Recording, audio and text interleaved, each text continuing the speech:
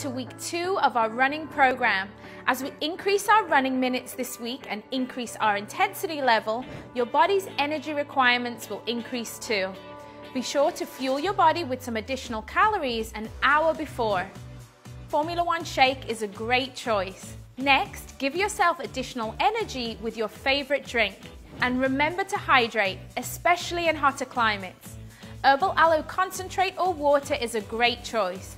Now let's get warmed up. Our first move is running arms with shoulder circles. The first one, you're going to get into a lunge position. Running arms, you have bent at the elbow and you're just driving the shoulders back and forth. This exact motion is getting your body ready for running. Then we want to really open up the shoulders with some shoulder circles. You just want to do 5 backwards and then 5 forwards and then switch sides. Let's switch paces and get to the hips. Feet are slightly wider than hip distance apart. Place your hands on your hips and just do some big wide circles to loosen up the hips. And if you need to hold on either side to really feel that stretch in the inner thighs, that's great. Our next move will get you on the move. Side shuffles with a lunge. So you're going to shuffle to the side and then just lunge out. Shuffle and lunge out. You can just reach down to the knee, or if you have good flexibility, go ahead and reach to the inside of the foot.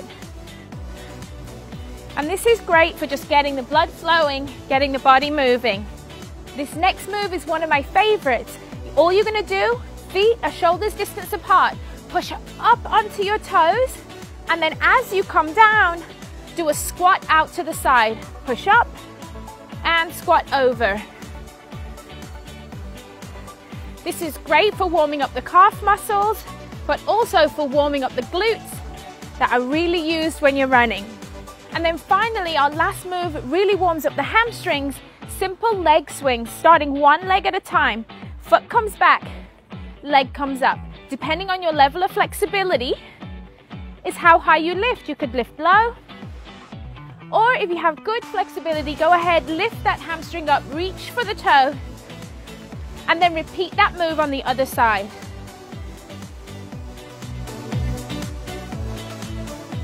And then our last move, we're going to do a reverse lunge to a knee lift.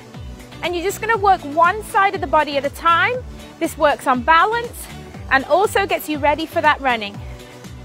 Running arms for the whole time through. You'll switch sides and you'll repeat on the other side of the body. So this week, really focus on practicing a pre-workout routine before each session. And most importantly, have fun. I'll see you next week. Let's get moving with good nutrition.